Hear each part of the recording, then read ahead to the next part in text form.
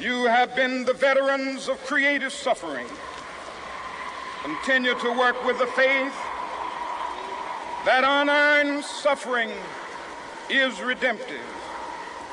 Go back to Mississippi. Go back to Alabama. Go back to South Carolina. Go back to Georgia. Go back to Louisiana. Go back to the slums and ghettos of our northern cities, knowing that somehow this situation can and will be changed. Let us not wallow in the valley of despair. I say to you today, my friends, even though we still face the difficulties of today and tomorrow, I still have a dream. It is a dream deeply rooted in the American dream. I have a dream that one day this nation will rise up, live out the true meaning of its creed. We hold these truths to be self-evident that all men are created equal.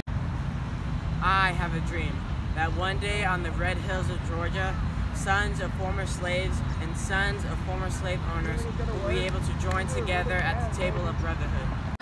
I have a dream that even the state of Mississippi, a state sweltering with the heat of injustice, sweltering with the heat of oppression, will be transformed into an oasis of freedom and justice. I have a dream that my 4 little children will one day live in a nation where they will not be judged by the color of their skin, but by the content of their character. I have a dream. I have a dream that one day in Alabama, It's vicious racist, with its governor's lips dripping with the words of interposition and nullification. One day, right there in Alabama, little black boys and little black girls will be able to hold hands with little white boys and little white girls as brothers and sisters. I have a dream today. I have a dream that one day every valley shall be exalted, every hill and mountaintop shall be made low. The rough places will be made plain, and the crooked places will be made straight. And the glory of the Lord shall be revealed, and all the flesh shall see it together. This is our hope. This is the faith that I go back to the South with. With this faith, we will be able to hew out a mountain of despair, a stone of hope.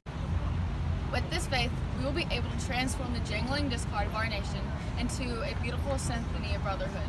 With this faith, we will be able to work together, to pray together, to suffer together, to stand for freedom together, knowing that we will be free one day. This will be the day when all of God's children will be able to sing with new meaning.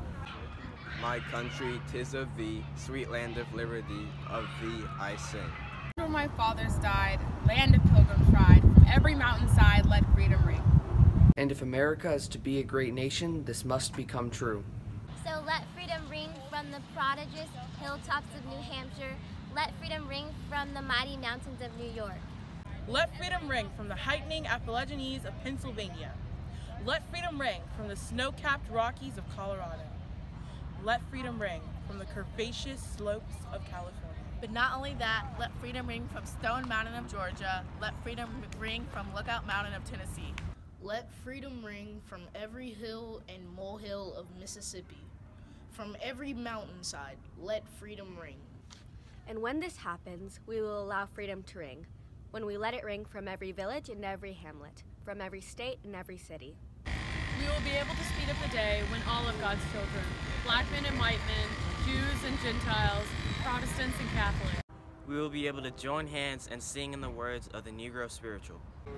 Free at last, good God Almighty, we are free at last.